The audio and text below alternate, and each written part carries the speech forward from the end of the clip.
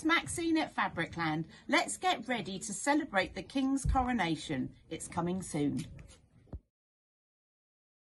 So we've got lots on the table to show you. So we've pulled out anything that's red, white and blue, so you can see a big selection of what we've got.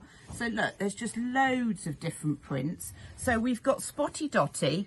Okay, this is quite cheap and sequiny. This would look lovely draped, or maybe to make some costumes, to dress up, maybe some capes or something like that. We do felt squares if you want to do some crafts, and some glittery ones, maybe you want to make some crowns.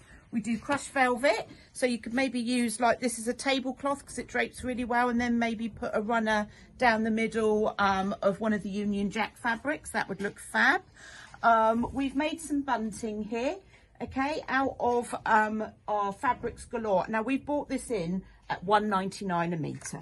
So we're selling this to you, £1.99 a metre. It's absolutely fabulous. It's a poly cotton.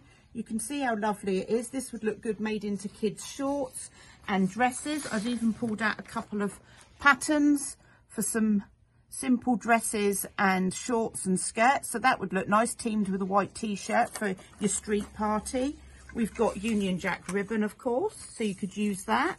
If you wanted to maybe make some vintage bunting, we've got lots of different red, white and blue prints that you could mix and match, maybe with your strawberries on, because that's very British, isn't it, our strawberries? So there's lots of different things, gingham, so you'd have lots of choice if you wanted to mix and match it, or you could just make like the traditional one with the flags, or maybe you'd like to make the bunting like red, white and blue, and cut out the triangles. This fabric is called polypropylene. It doesn't fray, okay, so you can just cut it out. Maybe you want to do it with your school children, or maybe if you've got any youth groups, and make some bunting, which would be good.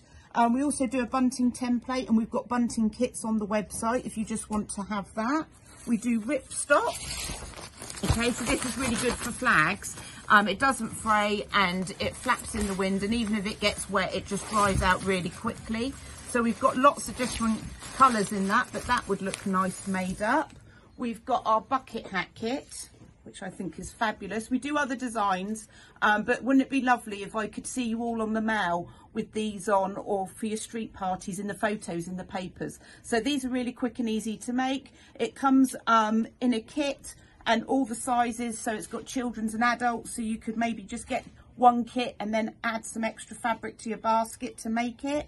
What about these gorgeous gonk kits? So we've got Arthur the Grenadier Guard and Jack, so they're really cute. So maybe you could have a go at making them for a table decoration. Maybe you make an apron. So there's lots of different things. You can make an apron if somebody's going to be doing all the cooking at the street party. So maybe they'd like a nice apron and oven glove.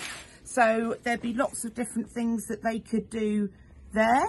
So I'm just trying to think what else we've pulled out. We've got feathers, we've got dress net. Dress net, again, really versatile. You could make nice door bows, maybe decorate a tree or something out the front of your house. So there's lots of different things you could do. You could maybe make tutus, just layer it up for the kids, just cut strips and put it onto a ribbon. I have got a YouTube video showing you how to do that. So I think we've got lots and lots to cover. So also I've made my dress.